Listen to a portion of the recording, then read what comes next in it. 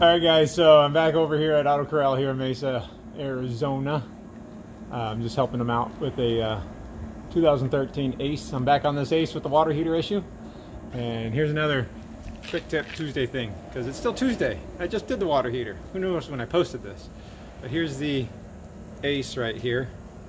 And this is a roof issue. And this kind of harkens back to these rubber roofs where I talk about the front cap and the rear cap. Let's take a look and I'll show you what I'm talking about.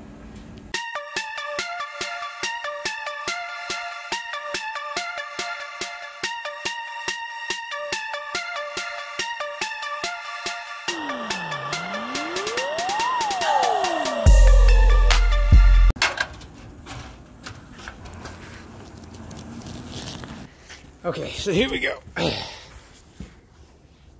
So the rear cap is actually popped up loose here. That molding was only secured by, I don't even know, not counting the self-tapping aspects of it, maybe an inch-long screw. So definitely that was a bad idea from the factory. And then if you notice under here, the rear cap wasn't really secured by anything more than staples. And by the looks of that screw, I think water might have got in there. So here's my standpoint. When this roof was put down, this is it was like a TPO type roof. I would have liked to have put it over the top of the rear cap right here. Actually, the instructions say to do that. That way, when this inevitably would have happened, at least the rubber roof right here would have still directed water over the top like a shingle. But now, because this is underneath, when the water comes in right here to the level point, it's just going straight down underneath the rear cap into the wall. Which is why I do like to put it over the top of that cap material. I do it on the front and rear caps. It's I guess somewhat controversial, because I don't know how many comments I've gotten telling me that they're all going to leak because of that, but I've never seen them leak because of that.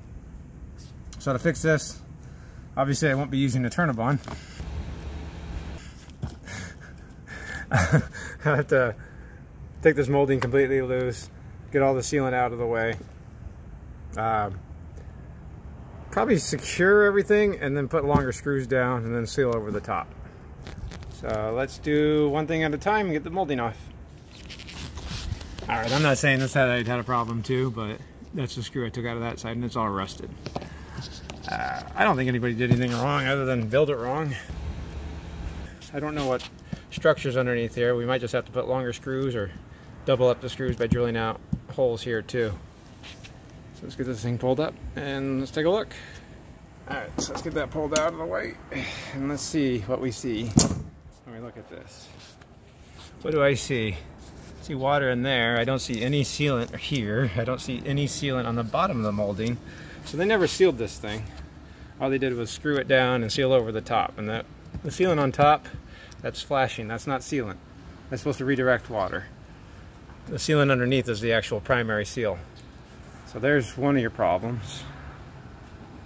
Huh. Wonder how many left the factory like this. That's really disheartening to see this, because that's a flaw from when it was manufactured. Which, again, I'm not too surprised. I don't generally defend the factories.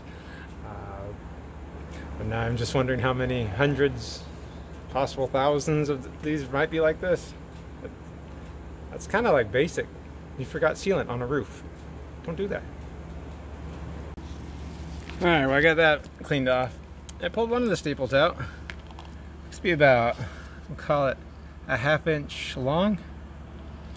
Probably not doing too much either as far as holding that thing down. So this is just the rear wall pylon material stapled down as I did the radius wrap. Well, let me finish cleaning all this up, pull all the staples out, and what I'll probably end up doing is running a bead of sealant underneath this material right here so it glues itself down. Set up the molding on top and seal everything. Well guys, I've done some preliminary inspections and I don't like what I see. So if I were to put a screw right here and screw it down. It's not grabbing onto anything because it's just going into the 1/8 inch luan, which is right here. That's why that didn't hold. That's why the staples didn't hold. If we look underneath back there, that's the end of the cap. So that's where the structure, the frame should be, is right there. So that's a good 2 inches back from here. So if I were to grab this screw and maybe put it back here, let's see if we grab anything there. See, there's still nothing there. I would have to go back even further.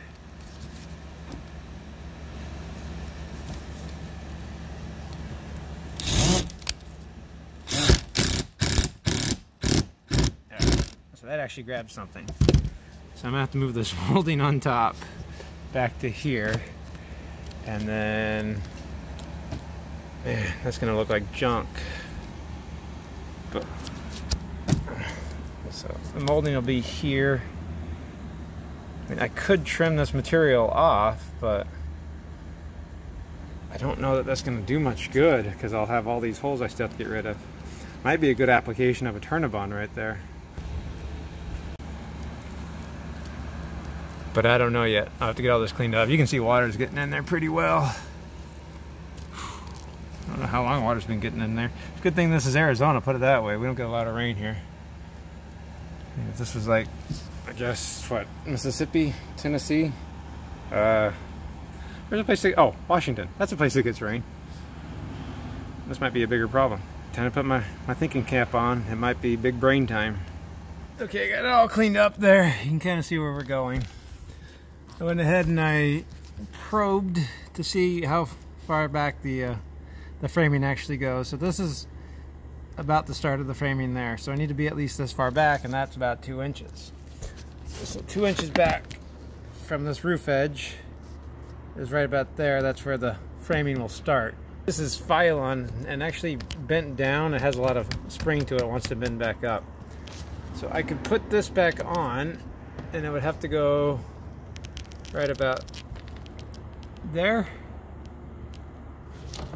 I mean, ideally the factory would have had this edge cut off, but I still have to make sure these holes aren't going to be exposed, so I can't cut that edge off. So I'm going to try to use this molding right here. It's a little bit wider, and I should be able to. If you look right here, that's a 2 inch mark where the screw should go, and that'll be an inch from that point. And it should put me right about there. So it's not going to be quite as nice because it won't be painted, and then I can fill this gap right there with sealant underneath and on top, and it will look a little bit better. And because this is so wide, it'll help keep that spring from trying to spring back up. So what I'm going to do is I will actually screw this edge down with some truss screws. I'm going to put sealant underneath it so that it seals it up really well. Actually, as an adhesive to hold this down anyways, and then when I put screws through, it'll seal the screws. But what I need to do first is cut this trim to fit, and then mark where these holes are going to be. So I want to put a screw through here, and then try to put a screw through there on top of it, and find out I hit a screw that I just put down. So those are my plan. Should be better than at least factory. Let's see how it goes. Alright, so I'm just finishing marking these up. It's got the molding laying on top of it. So just mark these holes. And then when I pull it off, I'll know where not to put screws. So I can go in between. I don't have to put one every other time there, but I want to put a few just to actually hold this down. So next thing I'm going to do is just put a bead of sealant under here, and it's just going to be Dycore roof sealant because it'll stick to both surfaces. It'll make a mess, but it's a messy job. Definitely going to want to try to get it squeezed in there as much as I can on both the corners. That way it acts as an actual water dam, and then I'll show you what I do once we get this all put together. I am just using the lap sealant Dycore acrylic stuff. It is a decent adhesive. It's not the best adhesive, but if anybody has to take this apart in the future, it'll let go a lot better than any sort of real adhesive. Real adhesive will stick to this, and then when you're trying to pull it up, it would just rip. And you may not want to rip this if you're just trying to take that off and put it back on again. So I think this is going to be the best option. And then ideally you would just put butyl tape underneath this in between, but because this is so wide, it would need two passes of butyl tape to be pretty good, and then they'll have the seam right in the middle of the hole of the butyl tape, so why even bother putting butyl tape on there? So I'll use the same sealant again underneath as a sealant, and then seal on top. Hopefully that makes sense. We'll see it all. Alright, so I'm just squeezing it underneath there.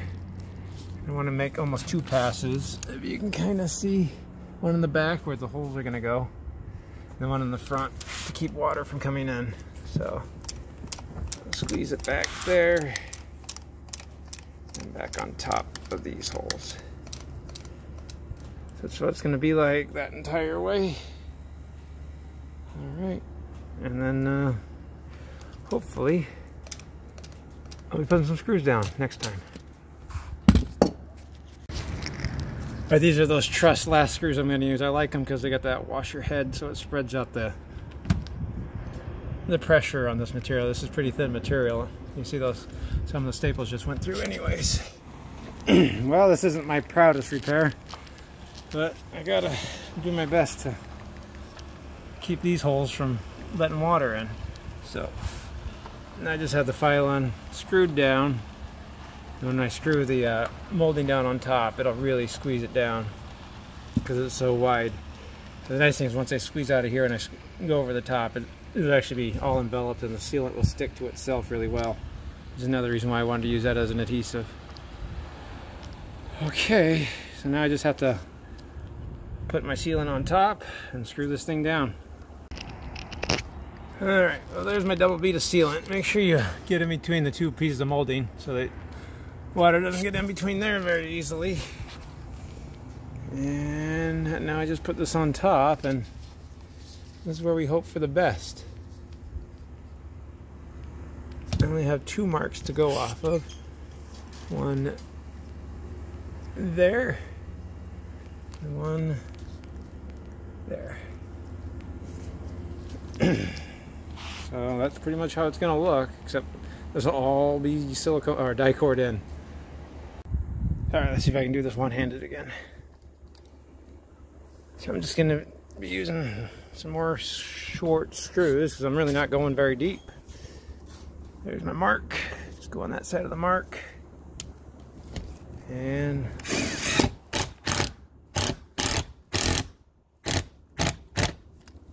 there we go. See, it oozed out and it tightened up. It's got a lot more screws to put in. Well, so that's what it ends up looking like. I did put a screw on each hole just because it just didn't seem like the spacing apart was going to work very well. And it got oozed out everywhere. So we got good adhesion everywhere. And then I did actually change them out for 1.5" screws. Now, this should be a lot better. The last thing I have to do is just do something ungodly and just fill up all this right here with a die core, and then it'll all be encapsulated at that point. So the factory should have secured it like this originally. This shouldn't have existed as overlap. That should have been trimmed off, and then that just would have been the rubber roof seam right there. But because there's so many holes there, I just can't leave it like that. And yeah, a Turnabond might have worked, but it would have been hard to seal and a Turnabond. It would have been a mess. Alright, so this is pretty much what it's going to end up looking like. I just put a bead on both seams, obviously cover up each screw hole. I just sealed underneath at least this time, unlike the factory, and then bring this entire edge all the way across so that all that's underneath. The only other thing I would point out, even if it's not this job right here, if you ever see a roof like this where the molding has this gap right there, what I like to do is completely fill that void with a radius. That way when water comes on, it just doesn't pool right there. The sealant keeps it from pooling, and it makes it go over the edge. Pooling water will get underneath there no matter how well it's sealed. So something like that is what I would recommend doing. Now the water can't just sit right there because it already has a pool of sealant. All right, guys, so this is not my proudest moment. Seems like all you guys ever see is my not proudest moment. So this is what it ends up looking like. Should be at least waterproof now. And now, if water comes in, it's going to come around. It won't get pooled up right there.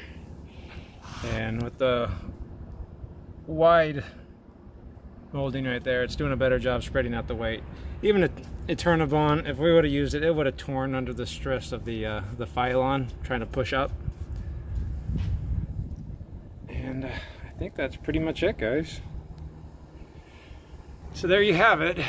Another easy job turned back more difficult than it really needed to be. This is what, a 2013 ACE. Can't say it was built right. I'm glad that there wasn't any water damage on the inside and we caught it when we did. This should last a while, but again, this is why you have to check your roofs every year. Short of manufacturing some sort of a, I don't know, metal band, this would have needed a new rubber roof at least for quite some. That was like 2 inches I had to fill. That's crazy. I don't even know why the factory would do that. At any rate, thanks for watching, guys.